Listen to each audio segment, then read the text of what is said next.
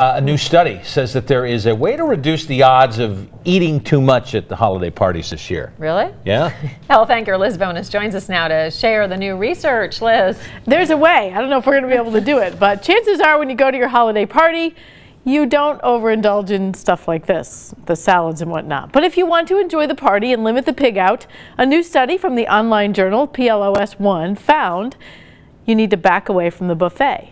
No, really, back away. When researchers found staying a good distance from the festive food table made a difference, here's what they did. They actually looked at two groups of people, compared those who stayed 20 feet away from the food, and they found that they ate at least 200 calories less during the event than those who were within arm's length.